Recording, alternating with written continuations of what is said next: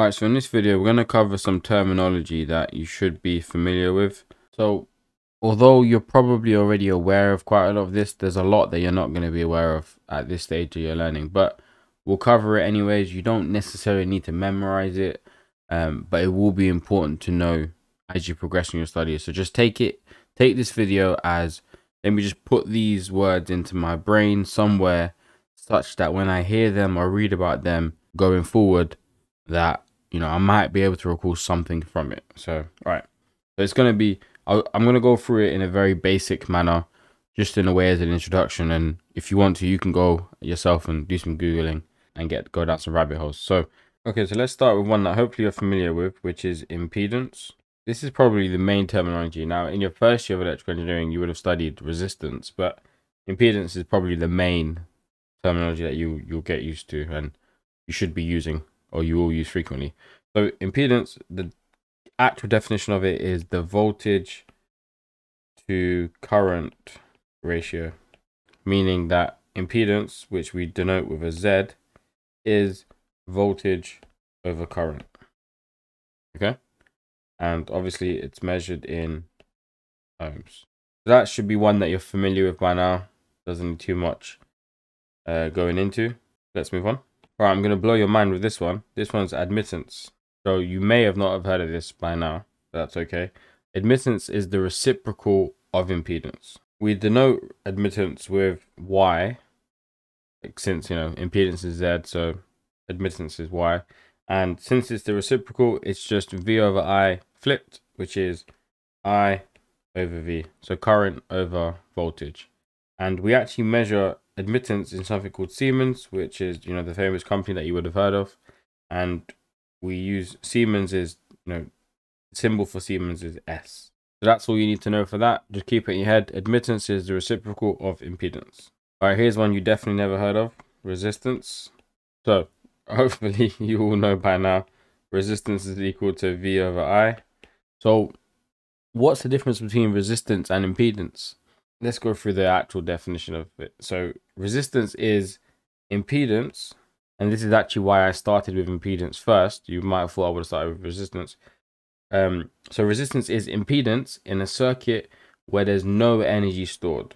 So here, if I've got a battery source, a voltage source here, and I've got a resistance here, so obviously there's no energy stored in this circuit. You've just got electrons flying with current going this way and back. So there is no energy stored in this circuit. And same as impedance, resistance is measured obviously in ohms.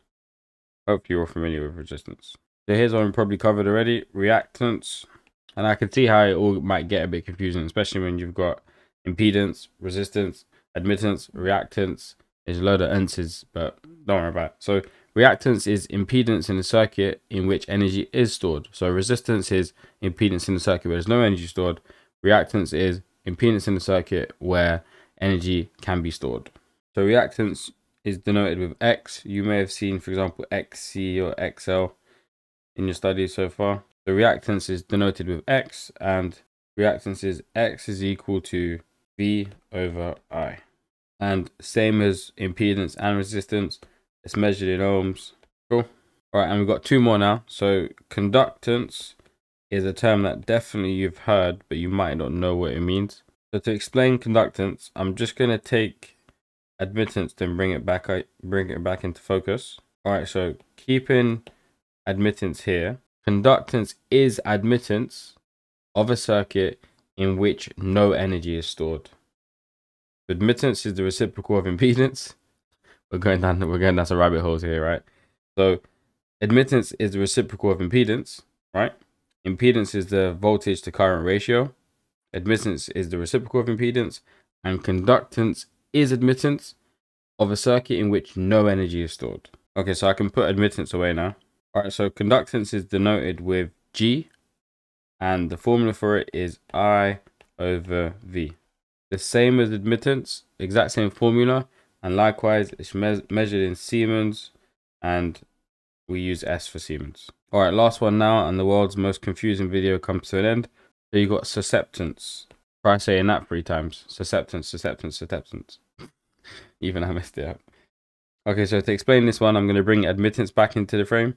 All right, so again, impedance is the voltage to current ratio. Admittance is the reciprocal of impedance. Susceptance is the admittance of a circuit.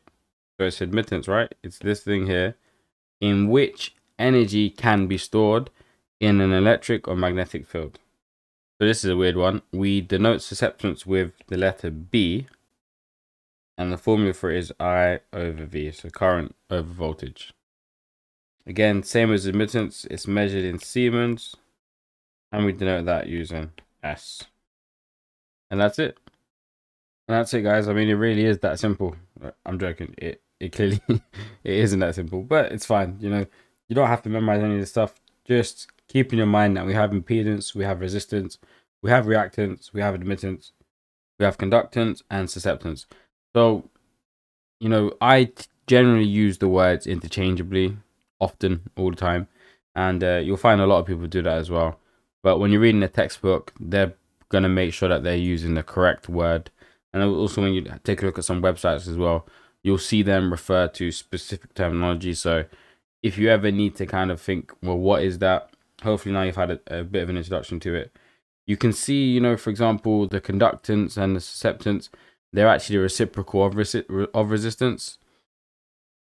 So you'll see that there are, you know, a lot of intertwining relationships between them. But like I said, don't worry about memorizing it. Just a quick introduction to it. I'm not going to be going into any more detail on these. So if you want, give it a Google. I'll see you guys in the next one. Peace.